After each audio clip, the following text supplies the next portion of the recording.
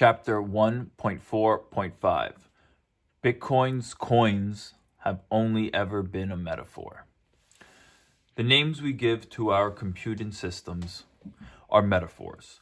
These names are not meant to be taken literally. At the risk of insulting the intelligence of the reader, the computer system which stores our emails and cat pictures is not literally a cloud. Similarly, the computer system used to sell personal and preferential information of billions of people to advertisers is not literally called a Facebook. Moreover, any object described using any type of object-oriented software design specification is not an actual object. These descriptions are abstractions used to make it easier to understand the desired functionality and behavior of our software. In 2008, a pseudonymous software engineer named Satoshi Nakamoto decided to describe a variation, the first reusable proof-of-work system developed, a variation of typo, the first reusable proof-of-work system developed by Hal Finney as a coin rather than to continue to call it a proof. Instead of calling it a reusable proof-of-work protocol that utilizes a decentralized server architecture rather than a trusted server architecture, the pseudonymous engineer called it Bitcoin and asserted that it could be used as a peer-to-peer electronic cash system. This pseudonymous engineer was famously short with their description of this technology. Nobody seems to know who the engineer was or where they worked, although they clearly had subject matter expertise in NSA cryptography. The specification they wrote was informally published, and it's only 8 pages long. This pseudonymous engineer did not elaborate much about the design in follow-on conversations, and they famously disappeared just 2 years after first announcing the project. Nothing was formally published or peer-reviewed. The Bitcoin white paper.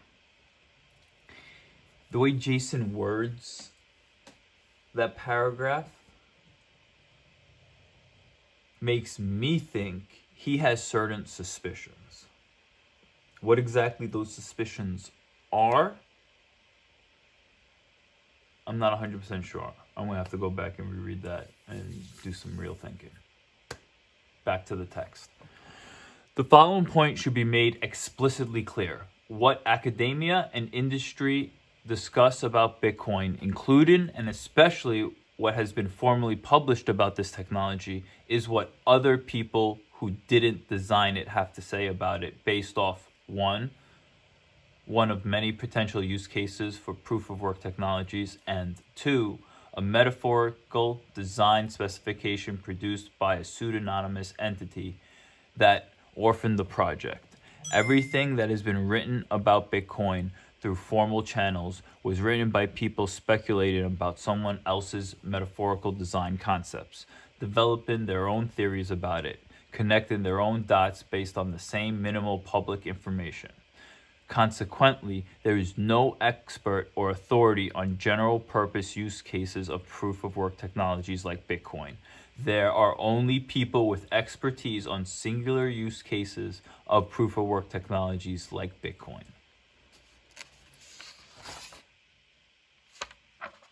See, there, I mean, that's in bold, okay? It is a shot at all the people who told him his theory was shit. And it's also a disclaimer, because maybe he's saying that his expertise is war and this global power projection game we play. And when he looks at the Bitcoin protocol, that's what he sees. And there could be many reasons for that. Deliberate, the fact that it's simply our nature.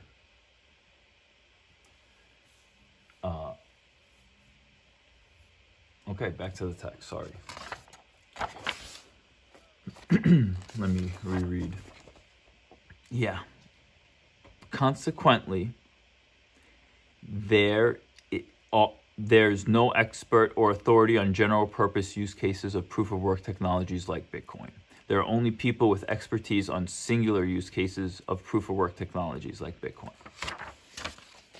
An overwhelming majority of the professional and academic analysis surrounding Bitcoin has been centered around the presumption that the only use case for this technology is to serve as a peer-to-peer electronic cash system for apparently no other reason than the fact that peer-to-peer payments were the first operationally successful use case for this technology made by the pseudonymous engineer who developed it. The public appears to be ignoring the principles of computer theory and interpreting Bitcoin's name and design specifications literally, not metaphorically, despite the fact that coin was not even the first name or theorized use case of proof of work bread pudding technology. People are not only adopting the habit of assuming the only possible use case for this technology is financial, they're also adopting the habit of acting like Bitcoin's coins are only coins, even though it's incontrovertibly true that all object-oriented software design specifications are abstract. In other words, it's incontrovertibly true that Bitcoin's coins don't exist. Coins are completely imaginary concept. Like anything abstract, Bitcoin's coins could just as easily be abstracted as anything else the imagination is capable of conceiving. Hence why proof-of-work technologies were called something else for more than a decade before Nakamoto published the Bitcoin design specification. Yet people keep acting like Bitcoin is strictly a monetary protocol. Moreover, people with economic or financial expertise keep acting like experts in proof-of-work technologies like Bitcoin for practically no other reason than the fact that this technology was arbitrarily called a coin and has miscellaneous operational use cases in finance.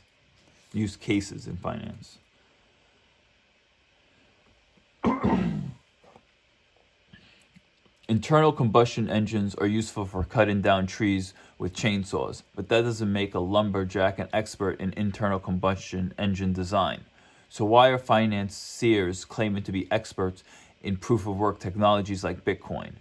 The most they can claim to be experts in is how to use proof-of-work technologies like Bitcoin for miscellaneous financial use cases.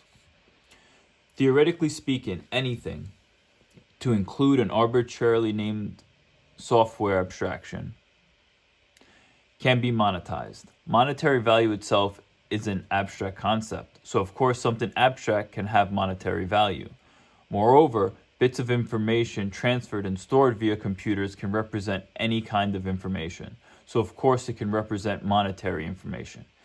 It's not the fact that people have assigned monetary value to proof-of-work protocols like Bitcoin that the author finds noteworthy.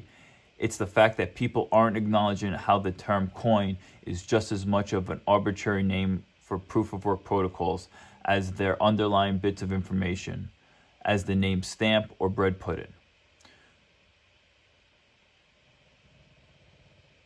For some reason, much of current academic research doesn't acknowledge this basic principle of computer science. This would explain why researchers keep recycling the same theoretical frameworks when analyzing Bitcoin. This would also explain how academic consensus about the primary value delivered function of proof-of-work protocols changed following the operational success of Bitcoin.